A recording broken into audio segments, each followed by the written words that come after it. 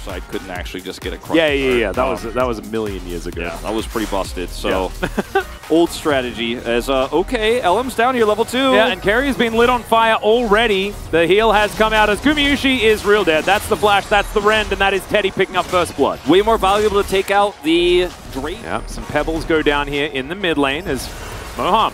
He's going to rotate over. Doesn't quite find the T1 last time around. And they're looking to try and repeat that situation as LM's on vision. There is the Weaver's wall. Q is going to land, but LM secures it. Not able to secure the eye just yet, but a cask flies out from Keen. And Quantum Freaks have to do their very best to deny it as long as is humanly possible. And they may have to do it forever. As Gumayusi takes a fair bit of damage here, but Fate's Call is going to be traded. Okay, Handshake's going to get a cleanse out as well. As Zeus is down here, there's the kick flash, and there's a surprise Gragas as well, as Gumayusi is not going to go down. Good save here because it definitely could have gone another way. Is Teddy also almost gets a bailout here. As this is just arrow hits, they Fate's Call, but then this is the call that was incorrect because they don't know Zeus is down here. Although could have reasonably expected. And then, you know, Teddy's just like, he doesn't try to avoid the cast or anything because he wants to get the bailout trade onto Guma. Is unsuccessful. Suddenly, T1 back on the map, tying up the gold. Absolutely. There's a very scary time as that's a nice handshake onto Carrier. LM's going to walk on over. This is a really dead Ash. There is absolutely nothing he can do there, and Fate is going to collect a kill. Look for these forced plays and why they should not have Fate's called back in. Well, Q is going to connect there onto LM as Owner's going to kick him into the wall that Faker prepared earlier. Q goes wide and the flag and drag is going to get LM to safety. So just as long as you don't force this, Kwangdong, I think you're feeling pretty good about this. Yeah, don't make the old mistake that we were talking about, you know, as Arrow is going to connect. Weaver's Wall comes through as well. Seismic Shove, the delivery of the Ahri, but she can Spirit Rush. That's going to get her out of the way. Turret, due to map control, and that is definitely good news. As you can see, teleports coming through from Quandong Freaks. Don't know whether they'll be able to save the turret, but in goes LM. Hostile takeover coming down as well as the chains do not connect. Keen finds himself an arrow, though, the handshake onto Gumayusi, and he's wiped from the rift. And it was, I mean, it looked really bad for Quandong because they lost control of mid, trying to be greedy for the turret push there. Teleport comes through on inner because he doesn't want, he's scared they're going to lose the turret. But LM does not hesitate. Hostile takeover plus Cataclysm traps Zeus here, and look at Keen. Steals the arrow away, follow-up handshake, deletes Gumayusi from the map. And yeah, he'll take one with him, but they save a turret, grab 2 extra kills. This is Boham's angle here. T1 have no vision on where he is. They are so far pushed off. And Quandong are going to turn this into a Drake advantage, as you can see alive as well.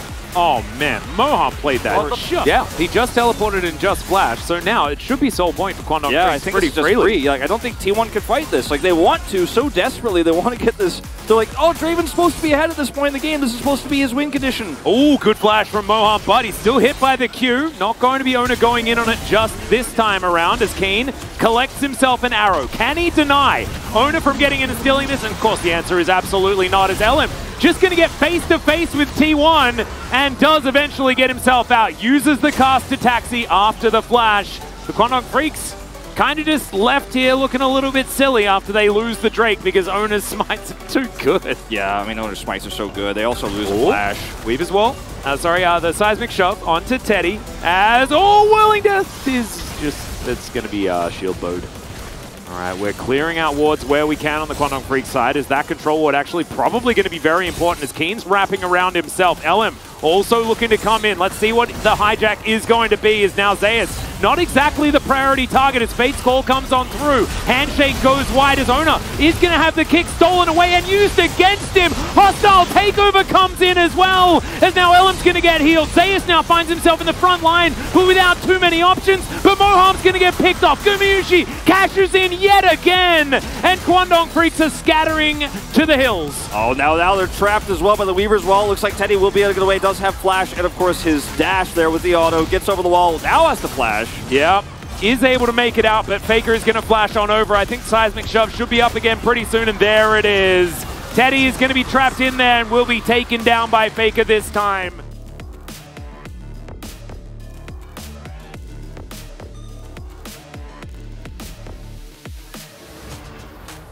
Thieves are getting pushed in as, man, he has picked up.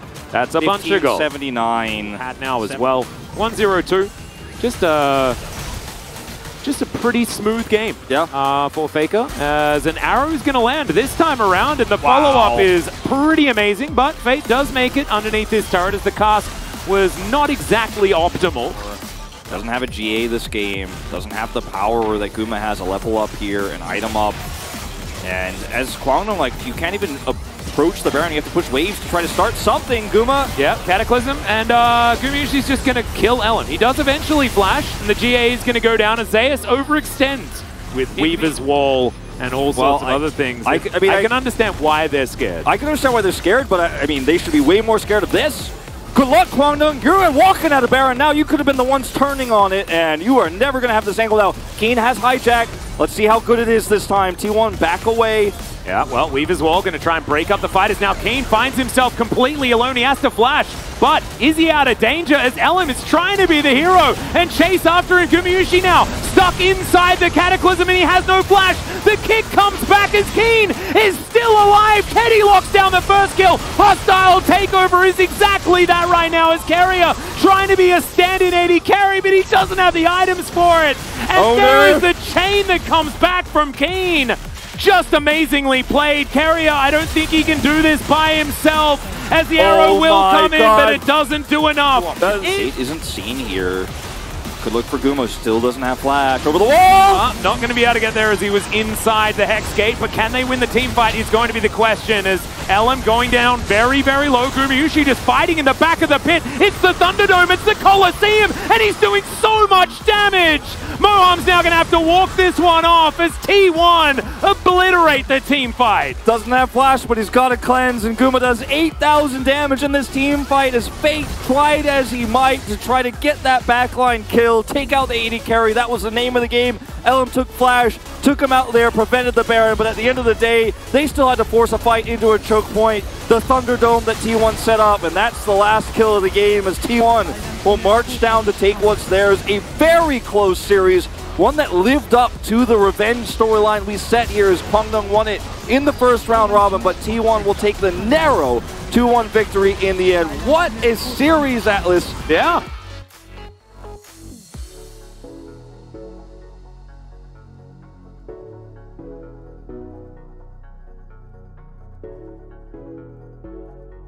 They faced T1 in the first round last season, but maybe this will be a different time as the former T1 players in Teddy and Elam had desperately tried to find some of the angles. They did in multiple occasions.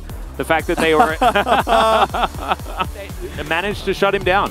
The one previous to that, as Carrier was thinking about it, and he's like, oh, yes. And I think that we also need to recognize the fact that Zeus did break the losing streak for Gragas and didn't break his own winning streak on Gragas, which is 100%. The man is pretty good on Gragas, as it turns out, everyone.